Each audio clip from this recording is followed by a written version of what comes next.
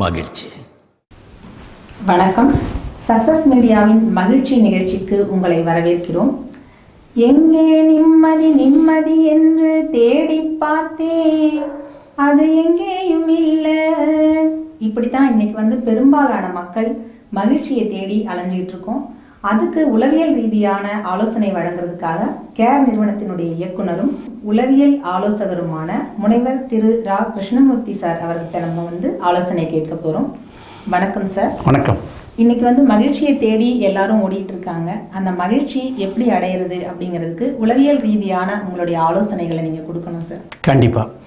அதாவது மனிதர்கள் மகிழ்ச்சியாக தான் வாழணும். ஆனால் நீங்கள் சொன்ன மாதிரி இன்றைக்கி நிறைய மனிதர்கள் மகிழ்ச்சினா என்ன அப்படின்னு கேட்குற நிலையில் தான் இருக்காங்க. இதுக்கு பல்வேறு காரணங்கள் இருந்தாலும் கூட முக்கியமான காரணம் என்னென்னா நம்ம ஆட்டிடியூட்னு சொல்லக்கூடிய மனப்பாங்குன்னு சொல்லலாம்.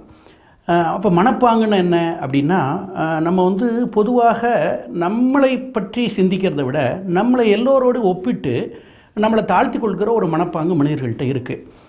உதாரணமாக நம்முடைய படிப்பு, நம்முடைய உருவத்தோற்றம், நம்ம பார்க்குற வேலை, நம்முடைய பொருளாதார சூழல், இப்படி ஏதோ ஒரு தளத்தில் மற்றவர்களோடு ஒப்பிட்டு ஏதோ ஒன்றில் நம்ம குறைவாக இருக்கோம் அப்படின்னு நினச்சி நம்மளை தாழ்த்திக்கிற ஒரு மனோபாவம் மனிதர்கள்ட்ட இருக்குது.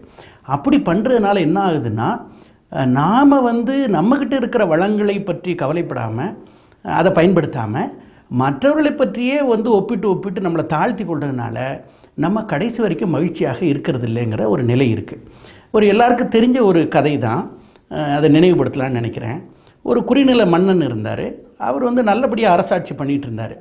அப்போது ஒரு நாள் அந்த மன்னன் யோசித்து பார்க்குறாரு, தன்னை சுற்றி இருக்கிற நாடுகள் அந்த மன்னர்களை பற்றிலாம் யோசித்து பார்க்கும்போது அவங்களாம் பெரிய பெரிய மன்னர்களாக இருக்காங்க, பெரிய நிலப்பரப்பு வச்சுருக்காங்க, நாம் ரொம்ப சின்ன அளவில் நாட்டை ஆட்சி பண்ணிகிட்டு இருக்கோமே அப்படின்னு அவருக்கு ஒரு வருத்தம் வந்தது.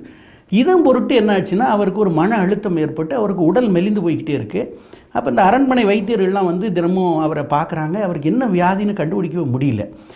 அப்போ அந்த அமைச்சர்கள்லாம் ரொம்ப படாத பாடுபட்டு எல்லா வைத்தியர்களையும் கூட்டின்னு வேறு நாடுகள்லேருந்து கூட கூட்டின்னு பார்க்குறாங்க.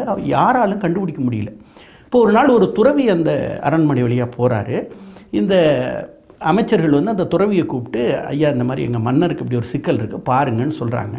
இந்த துறவி மன்னரை பார்த்தோன்னே புரிஞ்சுக்கிறாரு மன்னருக்கு என்ன சிக்கல்ங்கிறத. உடனே சொல்கிறாரு, இந்த உங்கள் மன்னருக்கு வந்திருக்கிற வியாதி ஒரு விசித்திரமான வியாதி.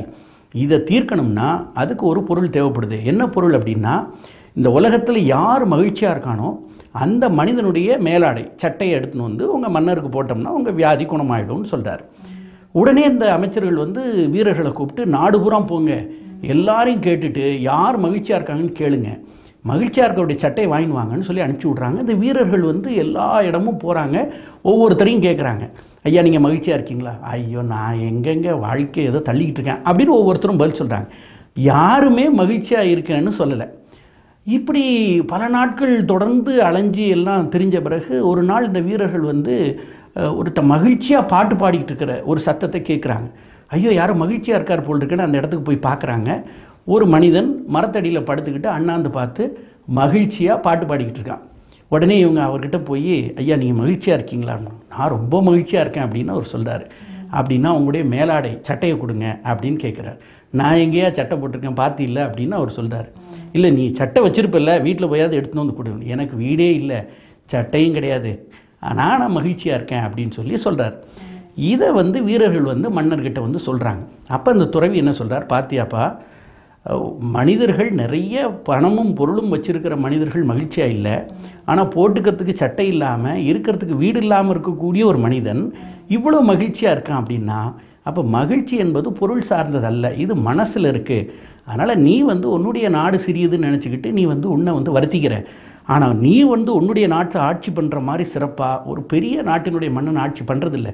அதனால் நீ அதை புரிஞ்சுக்கோன்னு சொன்னோடனே இந்த மன்னன் தன்னுடைய வியாதியிலேருந்து வெளித்தெழுந்து அந்த நாட்டை சிறப்பாக ஆட்சி செய்கிறான் அப்படிங்கிறத நம்ம இந்த கதையில் படிச்சிருக்கோம்.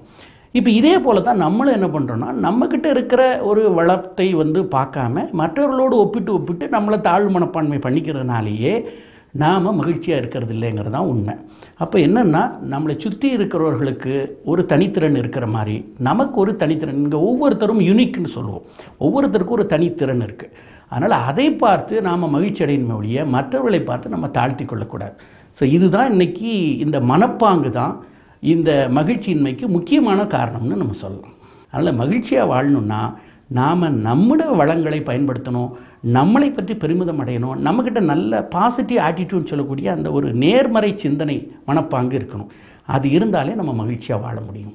மகிழ்ச்சி நிகழ்ச்சியில் கிடைத்த ஆலோசனைகளை பயன்படுத்தி நீங்களும் உங்கள் வாழ்வில் மகிழ்ச்சியை மலரச் செய்யுங்கள். மீண்டும் அடுத்த மகிழ்ச்சி நிகழ்ச்சியில் உங்களை சந்திக்கும் வரை நன்றி, வணக்கம். மகிழ்ச்சி. மகிழ்ச்சி.